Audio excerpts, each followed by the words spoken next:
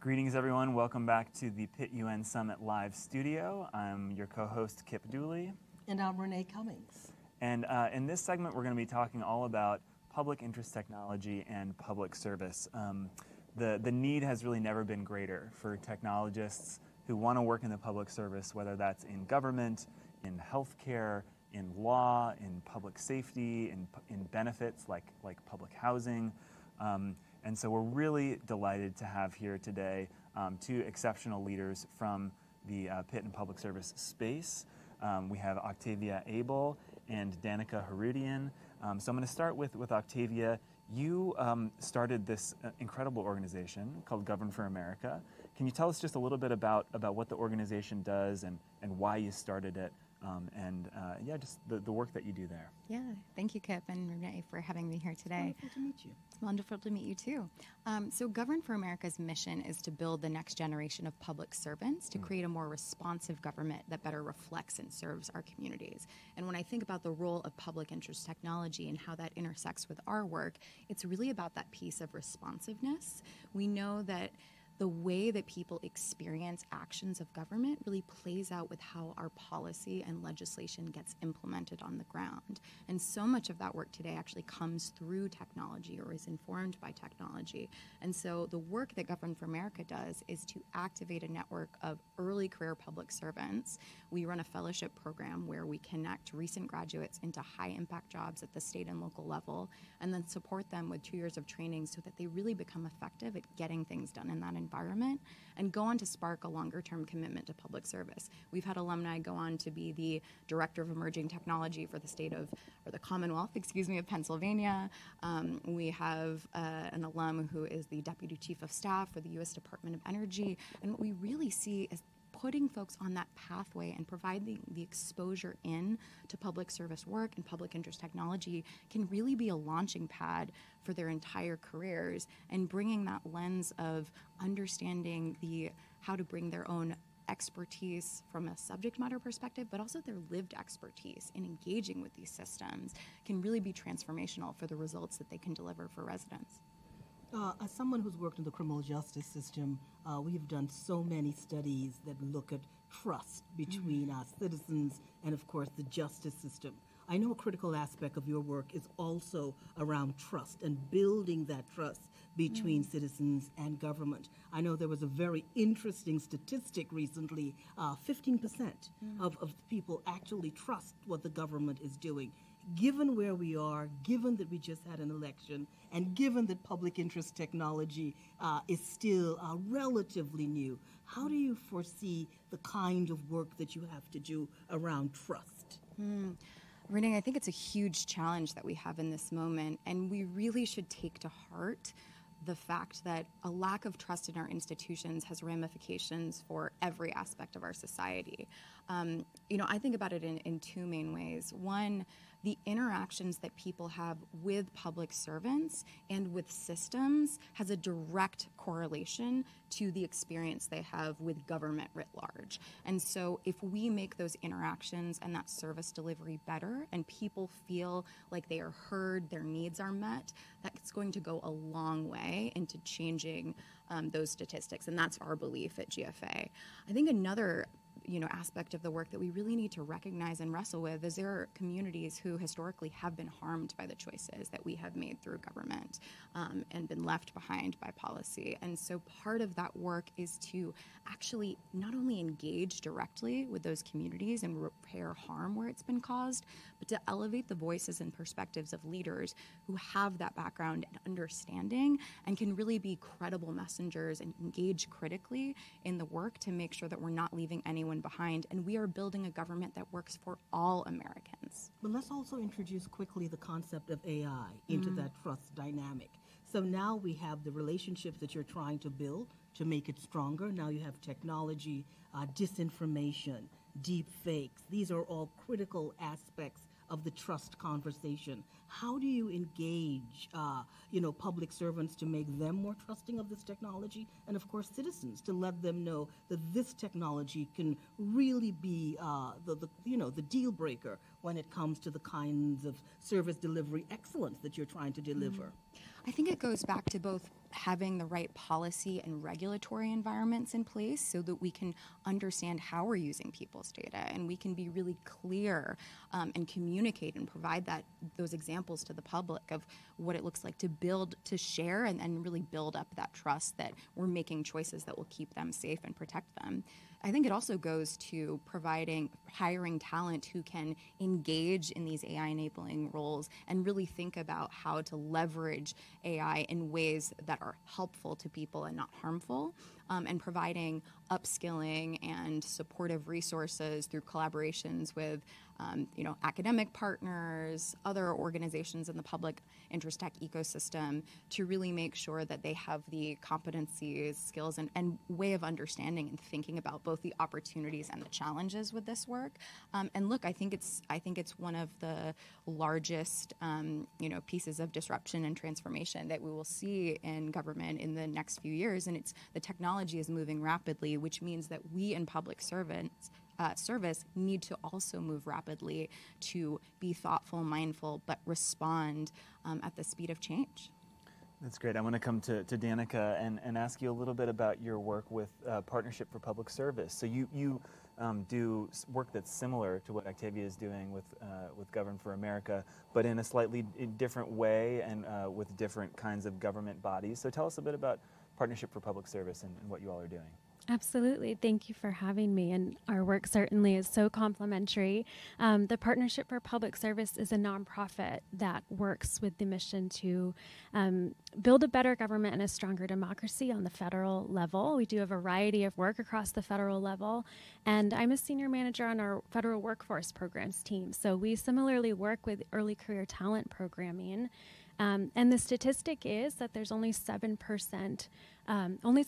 of the federal workforce is under the age of 30.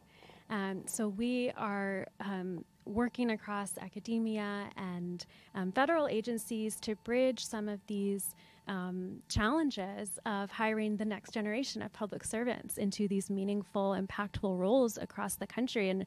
And these are, civilian, non-political work across the country.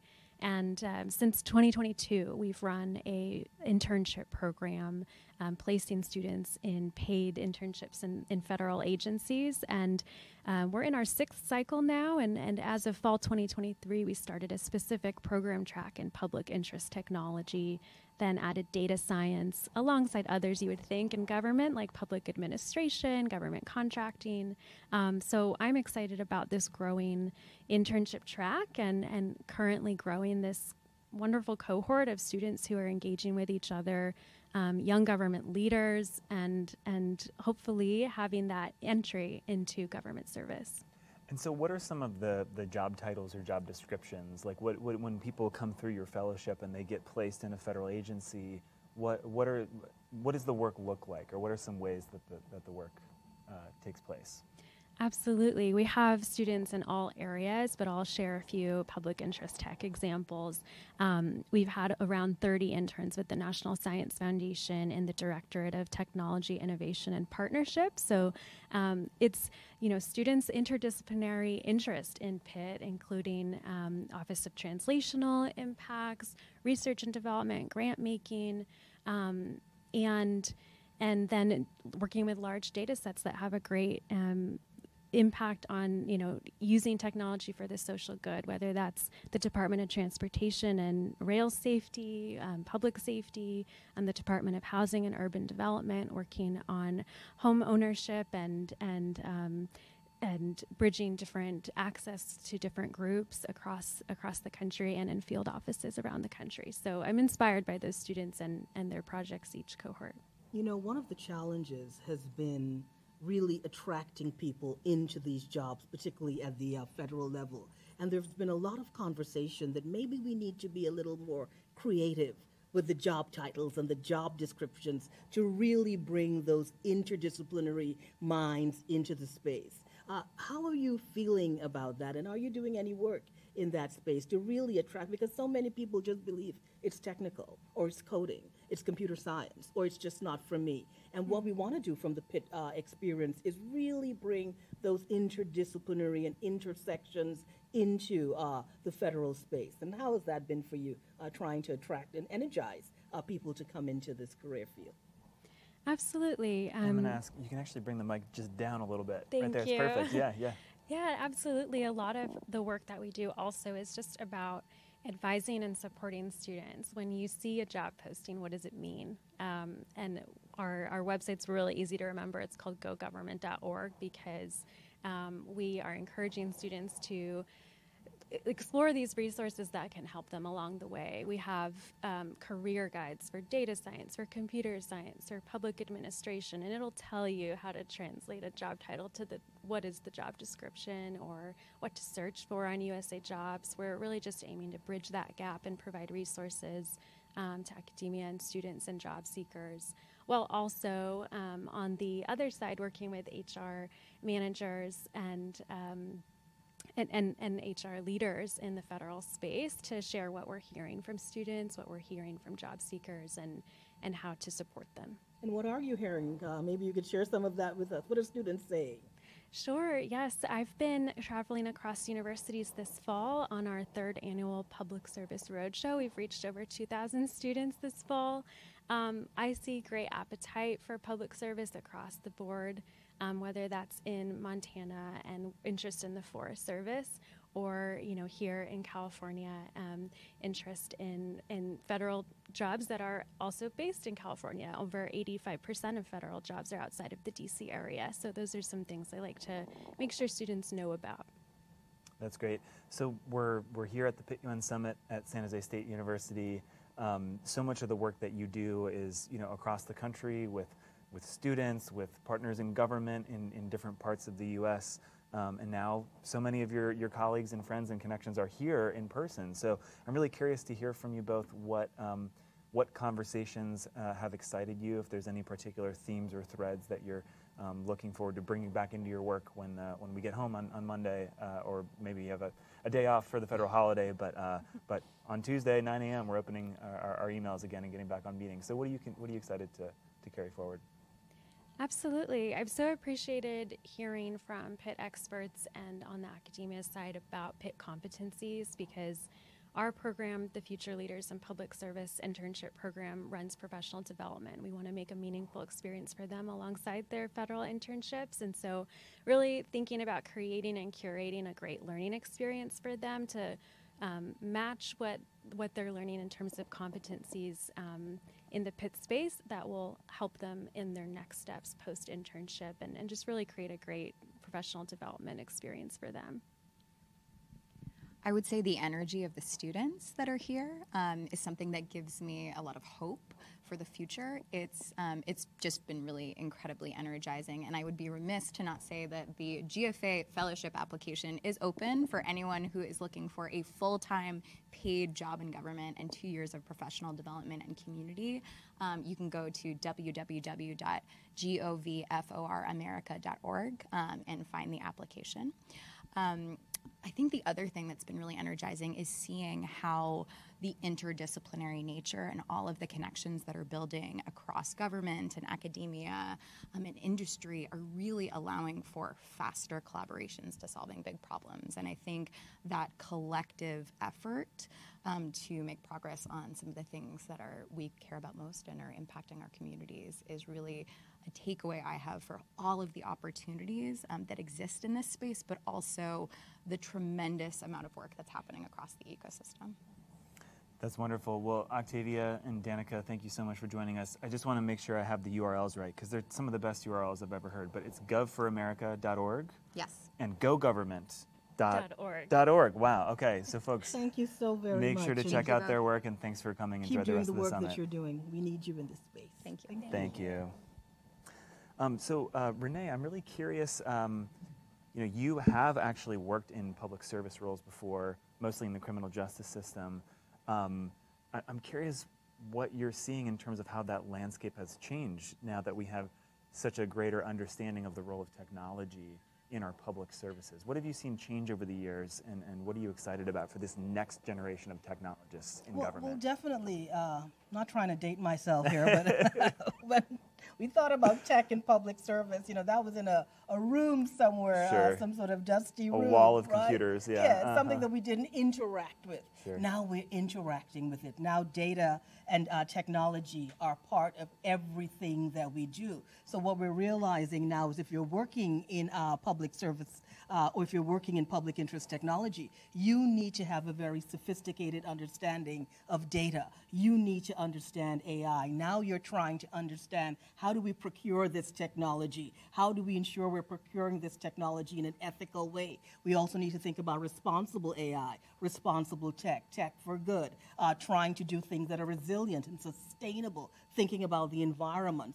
So much has changed, and so much is changing quickly. Most governments are yet to truly upskill their public sector, their public servants, when it comes to understanding technology. Many legislators are still not there yet. Many countries still struggling with how to design a national AI strategy, how to govern this technology, how to govern data. When we were thinking about AI, then we got Gen AI, and we're thinking about that as well. So there's a lot more thinking, a lot more work for the public sector to get ahead of.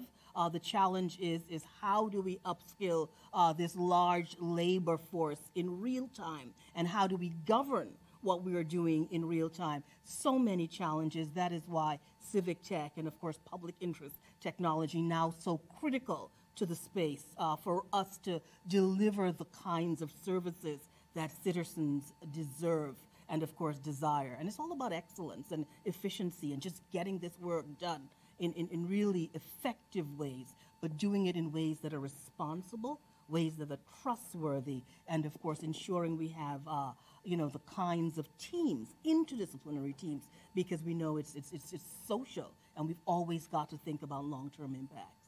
Absolutely, and I loved hearing from Danica and from Octavia about how they're really trying to reframe what working in government looks like and how young people see those roles.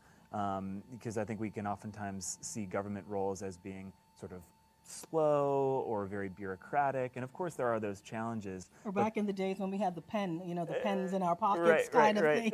Exactly. But there really are so many exciting things that you can do. A lot of exciting things. And career paths you can find that really are deeply fulfilling. Because government can be such a powerful tool for advancing any issue you care about, whether that's housing, healthcare, climate, etc. And that's why it's so important when it comes to the job descriptions and the job postings, because so many of it are still very traditional and are not really matching those interdisciplinary skills that we need. Let's say responsible AI, let's say trust and safety, let's say individuals who are going into government to do the intersectional kinds of assignments that are so required. So many students and even professionals, sometimes they see these postings and they're thinking, this is really for someone who's heavy into computer science, or this is for someone who's a coder. But we need more than that in the public sector to do the work that we need to get done. Absolutely. Well, we're really excited for our next segment, which is going to be talking about public interest, technology, and law. So we're shifting from government to law. We're going to be hearing from three lawyers and legal experts about the ways that they're developing career paths and curriculum and pursuing research to bring more lawyers into technology spaces, and also to bring more technologists into law. So we're going to welcome up onto the set. We have three people, so it's going to get a little tight, but now we do the dance. We're all friends. We're all friends now after a few days being together in person. So we do the pit dance. That's right. What is the pit dance? Yeah. We'll figure it out as we go. Yeah. So I want to welcome to the Pitt UN Summit Live studio. We have Laura Maddux Bingham from Temple University. We have Miguel Willis from UPenn, and we have Eduardo Gonzalez from the American Academy of Arts and Sciences. Can't forget the arts part. Very important. That's right. So I'm going to start my questions with Laura here. Laura, you've had a long career as a public interest lawyer in a number of different settings. We were having a great conversation last night about how you didn't set out to necessarily be working in something related to technology, but over the years it's become more and more part of your work as a lawyer and as a legal scholar and as an educator. Mm-hmm. So tell us a bit about how you've come into this work and what it is that you're doing now at Temple. Sure. Is this working? Yes, you can actually hold it a little bit down, kind down of like here? near your chest. Okay. Yeah, that's great. Yes. All right. Well, yeah, I mean, maybe just to elaborate a little bit, when I was in law school, I have no technological background, and I actually found it very alienating, even thinking about learning about how law and technology intersected.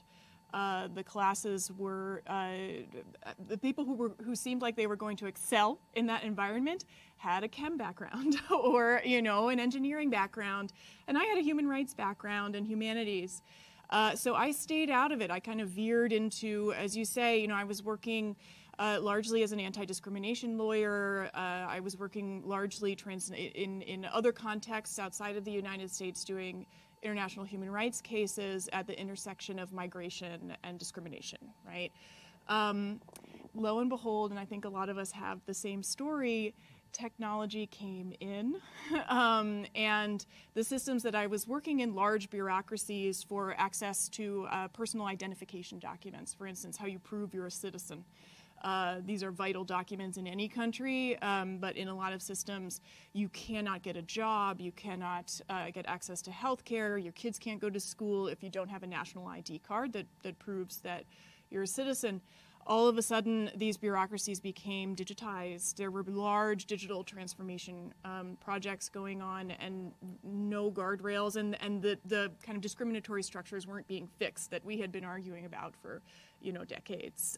So I bring both of those sets of experiences into how I think about how we're teaching lawyers today at Temple University.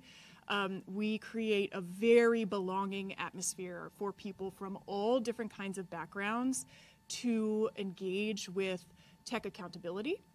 What happened? How do you prevent harm? How do you take a preventative approach? What does regulation have to say about making sure that tech products are safe, et cetera?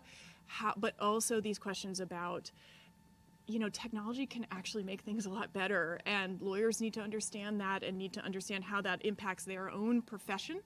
I know the previous panel was government, right? How is it changing government? How can it change government for the better? That's great. We're just going to go down the line here. We'll pass the mic down. So Miguel, I'd love to hear. First of all, love the Basquiat shirt. Oh, thank you. Excellent. You can hold the mic right around the crown of the T-Rex right here, there. That's right here. perfect. Yeah. So Miguel, tell us a little bit about how you came into the space and what exactly you're doing at UPenn. I believe you're an innovator in residence. Yes. Is that right? This may be the very coolest elusive job title I've ever heard of. Yeah. Yeah. So I think I got into this work. My 1 year at law school, attending a legal hackathon. I think everyone there wanted to kind of create the next Uber for law type of model. And I thought that let me steal this model and do it for social justice. I went into law school to pursue a career in public interest and social justice. So that kind of created the inception of the Social Justice Hackathon.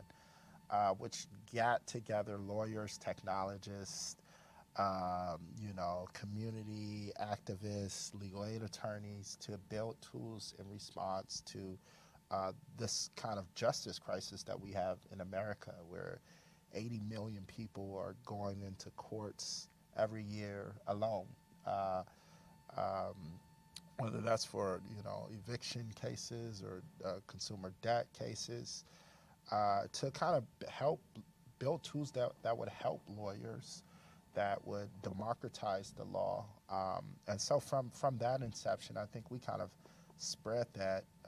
And I had an opportunity to go around kind of law schools across the country and really see how technology was being taught within curriculum. So that kind of led to the inception and founding of the Access to Justice Tech Fellows program, which is a fellowship model that aims to engage and empower the next generation of lawyers, and specifically focusing on how can we kind of create equitable leadership within this space. As we know, the law profession, the technology field are two of the most least diverse professions. So how can we build out equitable leaders that can understand both technology and the law, and really leverage those two tools to build a better kind of society. And so since the inception of that program, we've had over 101 fellows, work on projects across 32 states, whether you're creating a kind of TurboTax to respond to an eviction, or with working with the ACLU to examine whether VTC technologies afford litigants due process rights. So, I absolutely love that I get to work across issue areas, across communities. I get to collaborate with cool people like Laura and Eduardo. And trying to build that within my praxis within my teaching, right, at the law school, like, focusing on technology, social justice, in trying to inspire people to, because the work is exhilarating. We get to solve problems and challenges that aren't easy, right? We get to work with communities. We are a serving profession, but I think just marriage with technology provides us an opportunity to really address some of these kind of crises. So I'll stop. That's great. That's great. I know Renee is going to have a lot of follow-up questions, but I'm going to ask Eduardo a little bit. So you're at the American Academy of Arts and Sciences, and I know that you're really passionate about ecosystem building and building networks. So tell us a bit about your work and how you're helping to connect people from different institutions and different parts of the legal world. Sure. So very glad to have been invited to this convening, especially because when I go to civil justice conferences, usually it's the same crowd. People know each other. They're empowering each other. Same community, different people, and I love that the focus is on imagining how technology can serve the public. And that's the sort of kind of connections and field building that I've been doing with my time at the American Academy. Our project is implementing recommendations that we publish that talk about increasing funding and resources for legal services, getting lawyers to care more and do services that actually impact low-income communities, using other professions like social workers or medical professionals to help get the assistance that people need when the problems arise. And just greater collaboration, that's one of the key recommendations that we have. And the reason why is because every state is going to have their own court system, their own rules, their own community of lawyers, judges, and experts that are going to be navigating and operating that system. And unless you are comparing your baseline to the impact and the potential and ideas elsewhere, you're not going to understand the opportunity gaps that you're missing. So the work that we've done, we kind of interview, we do stakeholder convenings, and we bring people together to talk about the hard questions so that we can reach consensus about good and better practices and then understand what the inappropriate use and exploitation of the law might be so that we can protect citizens in their pursuit of using the legal system that's supposed to be designed for them. And for me, the technology piece is not always about the really shiny Gen AI or large language models, because you pick any county that's not a city in the US and their website needs a lot of help. They do not have button hierarchy. People cannot use a search feature to understand and look up the information that's already free and available to them. So simply having technology skills and capacity in the legal system is going to make the system better at baseline, better able to adopt and implement future tech. So this community of skills and people that are imagining better uses for technology, trust me, a legal aid organization, a court somewhere out there really wants you to kind of contribute and help them understand how to implement tech. Definitely. I'm going to play devil's advocate or agent provocateur, either one. We're with lawyers. Okay. I think they're up for it. So Yeah. We're ready. we always hear, two things we always hear. One, law and innovation. Could that even be a thing? How do we innovate the law? The other thing we hear in the realm of AI governance and data governance is that the law is always lagging behind the technology. In the work that you're doing, speak about what you're doing to bring the law and the technology side to side apace as we go into this tech race, and talk about the fact that many people believe that innovation and law are two things that cannot come together. Somehow the law is archaic and innovation is forward thinking. I can go at this one first. And first, I think it's the shifting the narrative when we talk about the law. We are not out there discovering and seeing the law as it is. It is created by human interactions, human services. They're operated by human judges and lawyers that move through them. The problems people have are also human problems. So the law is going to constantly be changing, and it's not the innovation that maybe we want, but people are going to access that system, how they're going to. It used to be you have to go and read a book, but then we had Ask Jeeves, we now have Google. People are going to look for information because they have a problem. How are we going to adjust the technology, improve the information so that when somebody is interacting with the law, they have the information they need and the skills they need to achieve it? When I think about the law that way, I think it's constantly innovating, and sure, there's a lot of interventions that we can put in there, but I think that design approach and thinking about how we can improve the law means it's innovating, but maybe we want it to be doing something different. And the way that we bring, I think, the tech into the law is understanding that we are all authors of content, we are authors of ideas and articulation, and that is what the technology helps us do, is better communicate, better message, and sift through information. And I think that's how I see the potential in this intersection and have hope for that the law is changing. Yeah, and thank you for that question, because, you know, all the time I look at innovation as kind of, you don't always need technology to innovate. So when we're talking about some of these kind of systemic challenges, right, I think it is innovation to change the color of law, right, to build up equitable leadership. Now, we can leverage these technologies and tools to help us kind of amplify that, but we also need to be cognizant of the ways that technology, big corporations kind of threaten our rights and dignities, and in what ways can we utilize mechanisms of governance and accountability and laws to kind of correct those kind of injustices. And, you know, I think other innovations, there are tools that are being developed and made that offer, really democratize the law, provide the law for free or at a low cost. You look at these kind of, what do you call it, legal Zooms. There's another one, you know, there's a various amount of companies that are saying, hey, this lawyer thing, for too long, you know, people had to pay for a lawyer per hour, couple $100, completely unaffordable for the most segments of society. Most segments of lawyers can't afford billable hourly rates for attorneys. So how can we break down this legal matter to provide people with transparency around pricing and costs? And so you're seeing some innovations with the legal regulatory space to allow for new technologies to come in. And then talking about, like, how can we really build transdisciplinary, cross-disciplinary, interdisciplinary communities of folks to solve some of these challenges. So there are pockets of, I think, innovation throughout both academia. This is an innovation, right? Yeah.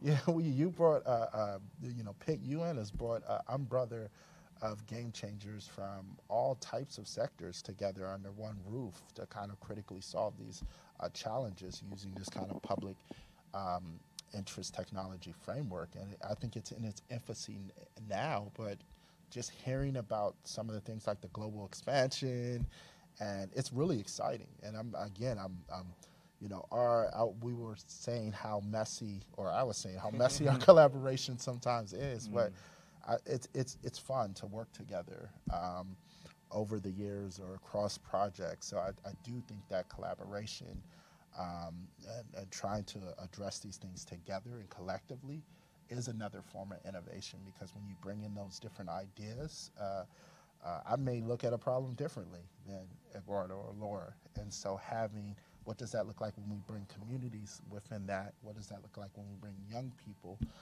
What does it look like when we bring attorneys who may have retired back into the fold to help create digital literacy for communities pro bono? So,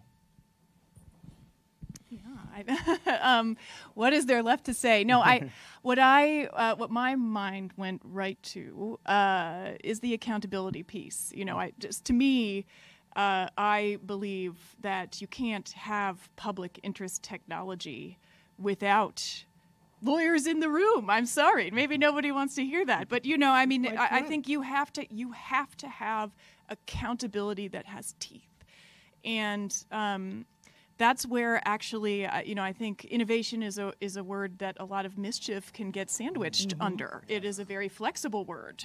We could probably talk until the end of this program about innovation.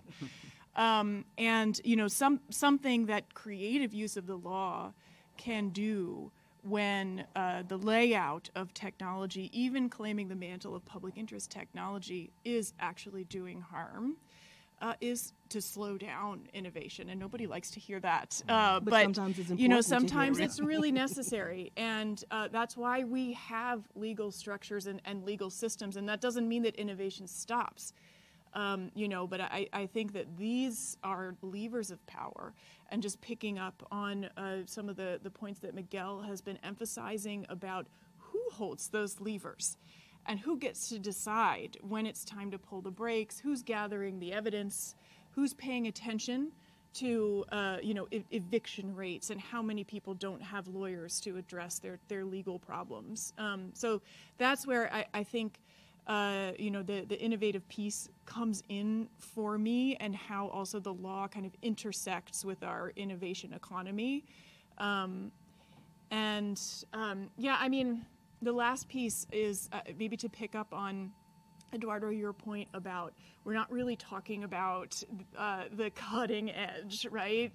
Large language models, generative AI, in terms of how the legal system could leverage technology to improve the lives of especially people who have been left out of protection. I think the same goes for creative use of the law, actually, in this space. Definitely. There are some really boring topics that need to get taught. Freedom of information law, procurement, Most definitely. like The notice, really sexy stuff. Yeah. like Yeah. rulemaking, administrative Procurement, rulemaking. yes. These are they're just fun. They are great tools. I love using them. And also understanding that if you're a litigator and you're using the law as that power lever, winning is not necessarily making it to a judgment, and that's when you declare victory, right? There are lots of really important steps in a process of using law for a social justice end in this space of public interest technology. When technology it's entering every aspect of everyday life, and it's not really about being the savior lawyer and marching to court and filing your case. It's like how is that a community-based effort? So I think there's a lot to draw on from public interest lawyering and bring into this conversation. Definitely. Because public interest lawyering shifted into movement-based lawyering, and that's where the really exciting work is. And I would just, before we wrap up, anyone at home watching who's considering going to law school or becoming a lawyer, check out Temple University Law School Institute for Innovation, Law, ILIT. Law, Innovation, and Technology. Check out UPenn. Check out Miguel's work as the innovator in residence, and check out some of the wonderful reports and research from the American Academy of Arts and Sciences. Our final report is coming out December 4th. December 4th? Yeah, so we'll have a big launch event for that report. Congratulations. Thank you. Let's amplify. Yes. Everybody. Everyone's invited. Thanks so much for joining us. Thank you so enjoy much. the rest of the Thank summit. you. And thank you for the work that you're doing. Brilliant. Thank you. I enjoyed that. So in just one moment, we're going to have our final guests for this segment on Pitt and public service, talking about the role of AI in healthcare. But I'm just curious, Renee, my mind is kind of being blown again and again this morning as we're hearing people from so many different disciplines talk about how what they do is actually part of public interest technology. I'm just curious if you have any reflections hearing from those lawyers and legal scholars about the role of law in Pitt. It's critical, because what we're seeing with public interest technology, what we're seeing with technology in general, is a reimagining of the law. The future of the law is not going to look like laws in the past. The law is also having some very unique challenges at the moment when we think of some of the cases we're seeing around intellectual property and generative AI, or the things that we're seeing in the AI space when it comes to AI governance and getting lawyers involved in that conversation as well. Or when we think about algorithms and the fact that algorithms are creating a lot of challenges across sector. Healthcare, we know it. We've seen it in housing, digital redlining. So lawyers have a lot of work to do, and lawyers also have a lot of upskilling to do. As someone who works in the criminal justice system, as a criminologist, some of the work that I have done is really educating the judiciary on questions around AI, on the AI Bill of Rights, on the executive order, on how algorithms impact the law and critical decision making, and just having them thinking and really stretching their own imagination. Because when we think about large language models, the law didn't or has never had, that kind of challenge. But technology is doing some great things. It's doing some really risky things. But what it's doing across the board, it's forcing us to really stretch our own imaginations, because what we want to design is a future that we co-produce, and one, of course, that has the robust and rigorous guardrails to make the tech work and the AI work, work that really benefits all, and work that is also equitable. Absolutely. So we're going to welcome now to the studio Joe Grzywacz and Ria Paul. Joe is an associate dean at San Jose State University and also a health researcher, and Ria is chief medical officer for the Santa Clara Family Health Plan. Before we start, Joe, we've emailed a lot. You have an amazing last name with a number of consonants. How do I say it? Well, I was going to call you on that. Yes. Yep, I was going to call you on that one. It's Grzywacz, but I respond to just about anything. Grzywacz. All right? So I've got that. Yeah, that's me. All right. With a GR, you know it's going to be you. So, Joe, we'll start with you. I'm really curious to hear some of your thoughts on how AI is already transforming and changing the way that healthcare delivery happens. And I've heard a lot about both the promises and the perils of that transformation. Healthcare providers are oftentimes really stretched for time. They don't have time to really meet with their patients, and so there's a lot of promise for how AI could actually help them serve more people quickly and lessen the workload, but there's a lot of ethical trade-offs and things to consider. So tell us a bit about how you're thinking about the promises and perils of AI in healthcare. I'm happy to do that, but I'm really going to refer, some of the more clinical questions to my counterpart here, because again, at the end of the day, I'm a researcher, and what I'm fundamentally concerned about in the whole AI revolution is really the idea that data are not data are not data, right? There are artifacts and meaning in every bit of data that we collect, including what's there and what's not there. And so therefore, the artificial intelligence coding is fundamentally based on what people assign or ascribe to that bit of data. So to me, that's the really vexing challenge as we think about it from a public interest point of view, is a piece of data may have been collected for one reason, say, for example, scrubbing some data from a record that requires a mandated reporting of one type or another, right? And that's going to systematically pick up on a group of individuals for whom is completely irrelevant regarding how it may ultimately make its way into a medical record. And that's going to be interpreted yet differently. And so to me, the fundamental question is that data are not unbiased factoids. Data are always collected for a reason. And unless we understand how or why those data were collected so that we know what data bit is there, we're really kind of feeling our way around in the dark a little bit, trying to pull it all together into a coherent answer. Right. So I know Renee, as a data scientist herself, is going to have a lot that she wants to Joe explore and I with you. speak the same language. Speak the same language. Definitely. That's right. Yes. That's right. But I want to go to Dr. Paul first to talk a little bit about your work as a healthcare provider and also a leader of a healthcare organization. So what are some of the promises and perils you see for practitioners in their work with patients and communities? Oh, absolutely. And I'm the Chief Medical Officer of Santa Clara Family Health Plan, which is the biggest payer for Medi-Cal members here in Santa Clara County, 20% of the population here in this county, and also a practicing physician at Stanford University School of Medicine. So I have the perspective from both sides. And so the promises I see is that AI promises, we can actually concise all this data and channelize you in a very convenient way. And I'm just which going to is- ask you to bring the mic down a little bit, okay. actually. Yeah, you don't have to bring it so far up. That's Okay, great. Thanks. okay. Yeah. And it can actually then increase efficiency in your work. So I want to bucket it in 3 areas. One is the healthcare provider part. From the healthcare provider part, definitely AI, we are looking at it, how it can help with our charting, how it can help us answer messages to our patients and so forth. And on the payer side of things, which is insurance side of things, how it can increase efficiencies in AI being used in various areas like claims management and so forth. From the patient side, it is like improving quality of care, improving access. Like AI can definitely improve access through chatbots, for example. Like a patient goes to a chatbot, talks about the depression, anxiety, and they get immediate advice from them. So these are all the good promises that we have from AI.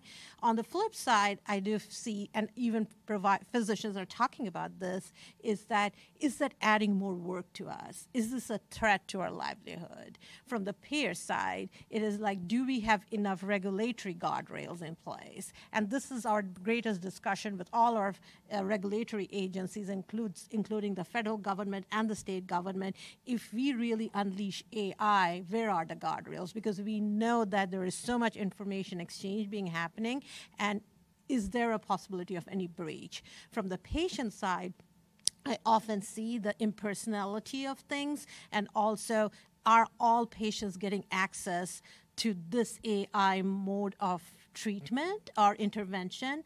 Not so. So there is the equity part which is coming into play. Critical aspect of which it, is a definitely. critical aspect. And that is where, and also patients are also wondering, am I getting the right information through all these chatbots? Is my data flowing into somewhere else? So all of these, I think, are the perils that we really, really need to think about as this big disruptor is coming into our lives. You know, everyone's talking about precision healthcare and how do we personalize and how do we optimize. And you raised the critical question, one around equity. When you think about public interest technology, how do you see public interest technology assisting with building more equitable systems, sort of equity by design through public interest technology?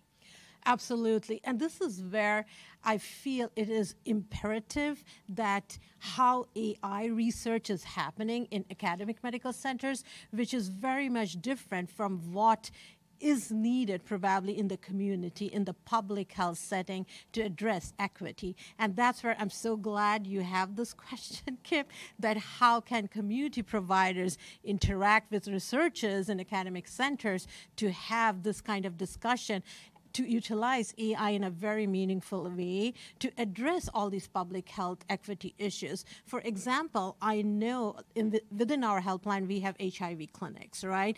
The need to utilize AI in HIV clinics is very different than what it has to be done probably in a cardiology clinic, for example. And that is where I do feel much work needs to be done to bring everybody together so nobody is left behind in this journey in AI. But then there's a question of fear and trust. And trust is so critical to our relationship with healthcare, with our providers, with practitioners. What are you doing in that space? Because underserved, high needs, minoritized communities already have very volatile relationships when it comes to healthcare, being misdiagnosed, underdiagnosed, not being heard. So how are you dealing with those questions around trust and building trust into the systems that you're using when it comes to technology?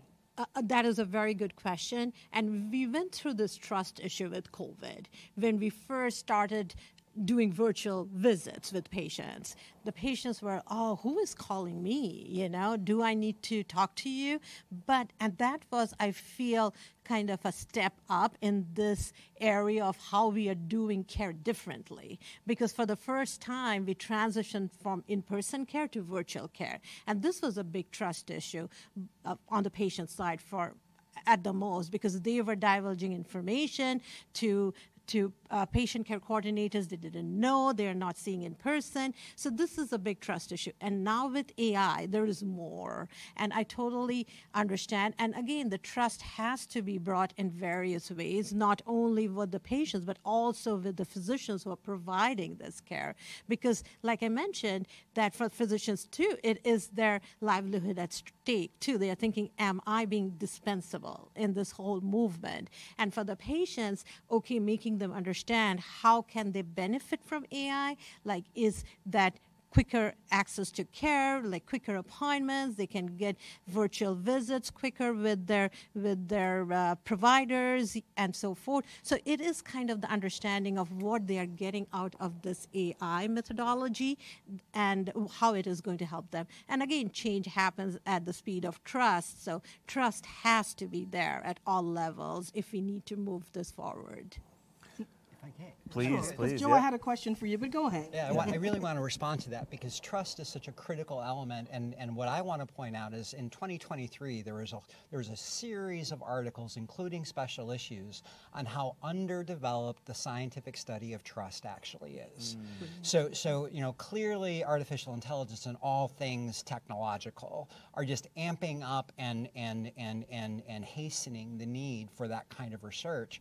But it's really important for us to remember, at the end of the day, almost 40% of the United States population receives care through public pay vendors, not unlike Santa Clara Valley Health Plan.